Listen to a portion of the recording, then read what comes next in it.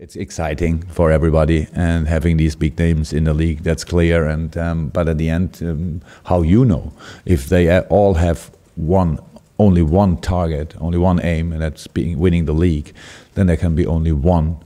Really be lucky, and then we can think about the answer now. What does that mean for all the others?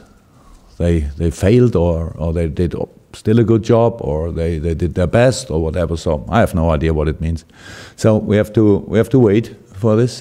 But at the end, of course, it's in this moment, and it's England, and in England, managers obviously have a more in public, a more special role than maybe in other countries. And so yeah, it's one part. It's one part of the performance, but not more. And so we still all have to play, and we still all have to work. And it's not about the names of the other. It's all about the performance on the pitch. And so we have all a very good chance to do our best. And that's what I'm looking forward to. That I'm really excited about the opportunity.